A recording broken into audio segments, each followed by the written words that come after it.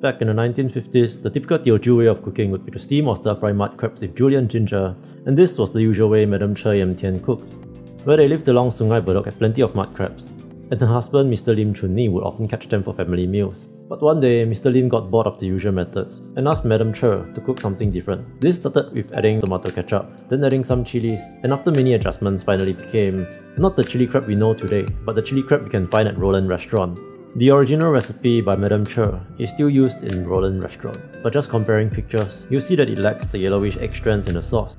The chili crab we most commonly find today, with egg strands and is made with sambal, are based off Chef Hui Kok Wai's recipe made in the 1960s. Up to this point, that is the most common origin story extensively covered by news outlets and bloggers. But that isn't the entire story of chili crab, which is a little bit more complicated than simply asking who is credited as the inventor of the dish. To understand what I mean, here is a recipe for chili crab sauce. First, we're going to make a sambal. Toast 1 teaspoon of belacan and 1 teaspoon of dried shrimps. And when you can smell the belacan getting toasted, take them out and blend.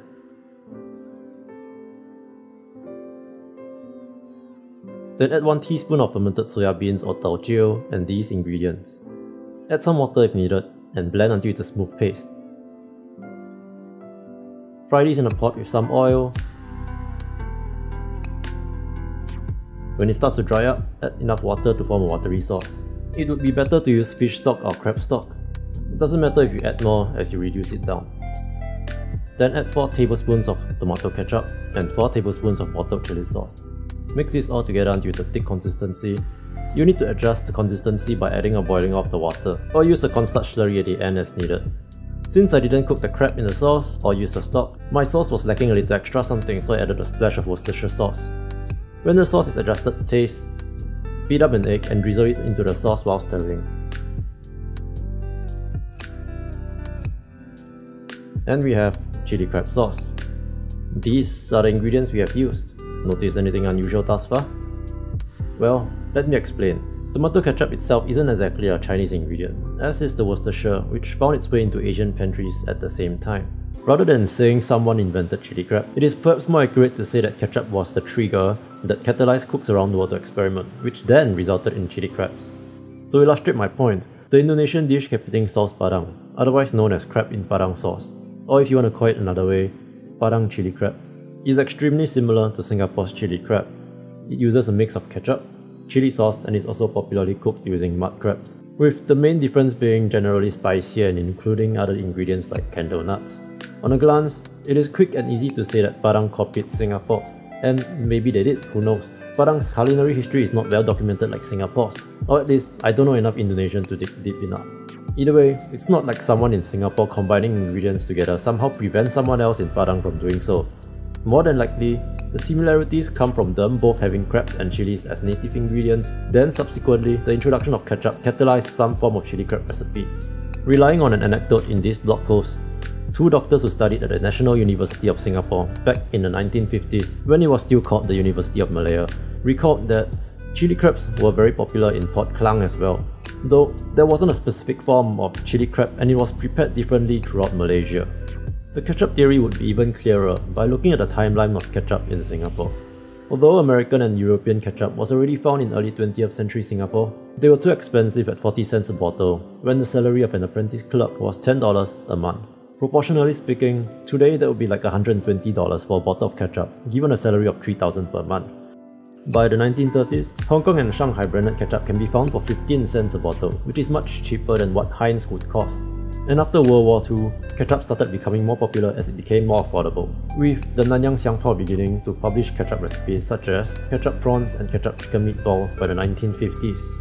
1950s, which is also the same decade that chili crab, which is made with ketchup, started. But it isn't quite as simple as ketchup becoming cheaper. If you had Asian grandparents and cooked pasta or bread for them, they might take a bite or two and ask for white rice. Tastes don't change quite that easily. In the case of ketchup, its sweet and sour flavours were similar to the classic sweet and sour flavours of Cantonese cuisine, which is usually achieved using vinegar and sugar. To some chefs, ketchup was even an improvement over the traditional flavours due to its umami component. By the 1950s, Chef Hui Kok Wai observed that the Cantonese in Singapore had grown to favour more native flavours as compared to the Cantonese in Hong Kong and Guangzhou. At Post Market, back then a Cantonese enclave, They were dipping steamed crab into garlic chili sauces, and hawkers were already serving up stir-fried crab with ketchup. And it is behind this context that in 1963, Chef Hui created his version of chili crab, with a local sambal created with chilies, garlic, shallots, dried shrimps and belacan. The sweet and sour ketchup was added to balance out the spiciness, and then finished with the classic Cantonese technique of drizzling an egg, called wat tan or hua tan. With Hui Kok Wai being one of the 4 heavenly kings of Chinese cooking back then, it is perhaps not surprising that other restaurants would emulate his version to become the common chili crab we know nowadays. And in a nutshell, that is the more complete story of chili crab. It isn't simply just that someone happened to think of and invent it on the spot, but something brought about by changing tastes and preferences and the growing availability of ingredients. If you enjoyed this section, I highly recommend Sheere Ng's blog post on ketchup and chili crab, as all this information was gotten there. And now, let's have a taste of Burger King's chili crab burger, which reminded me to make this video. And it's made with salmon. Uncle, give me chicken rice change chicken to duck. The salmon is quite dry and there's not enough sauce, though the sauce itself is not bad. Likely to be one of those ready-made chili crab sauces you can buy. Still, I feel like I wasted 10 bucks. Is there even any point for me to buy this in the first place? Wasting money aside, let's make a Mantou Bun. Mix yeast in 90 grams of water and let it sit for a few minutes. Then to 200 grams of bread flour, add in 1 and 1/3 tablespoons of sugar, mix it all together, and add in the yeast water. Simply mix this all together, adding more water as needed until it comes together as a dough. Oops, mine needs a little bit more flour. Let it sit for 30 minutes. 30 minutes later, roll it out in a well-floured surface, squeezing out all the air. Then fold it in and roll it out again. Do this for 6 times or until you're lazy. Then roll the sheet of dough into a log shape. Divide it into 4 pieces and pinch it together so it looks like a burger bun.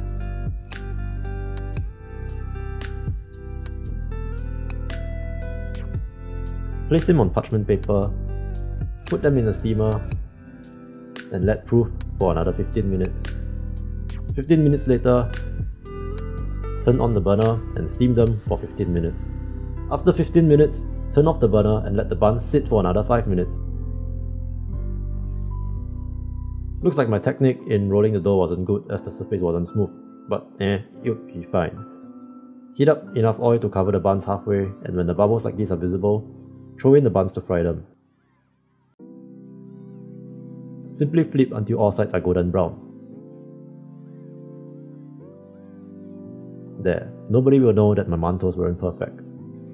For the crab burgers, I'm using frozen crab, which is the reason why I don't have crab stock. Give it some salt, breadcrumbs, and egg and mix it all together. Add more breadcrumbs as needed for the mixture to be able to form a patty. Then heat up a little oil in a pan and put the patties in. Oops, little came out. It's okay, just scoop it back in. After about 5 minutes, when it's well browned, it'll stick together again. Once both sides are done, the very basic crab cakes are done and you're ready to assemble. In case you skipped ahead, the sauce recipe is at the front of the video.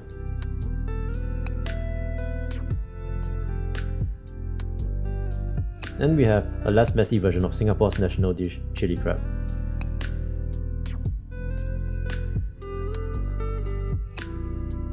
You still dirty your hands when eating this though. By the way, maybe it's because I'm just a poor boy, but am I the only Singaporean who feels weird calling chili crab our national dish when I've probably eaten the dish less than 5 times in my lifetime?